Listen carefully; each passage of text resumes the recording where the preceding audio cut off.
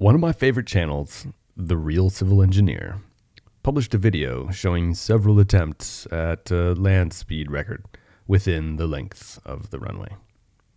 RCE surprisingly used no downforce to keep the wheels on the ground.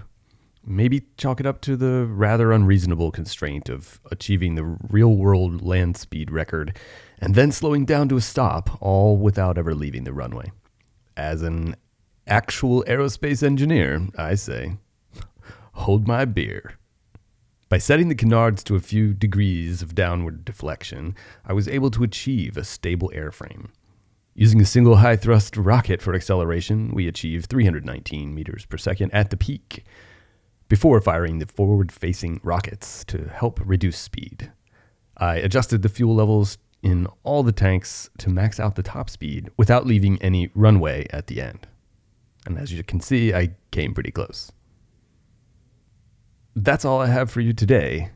This is Aubranium. Thanks for watching.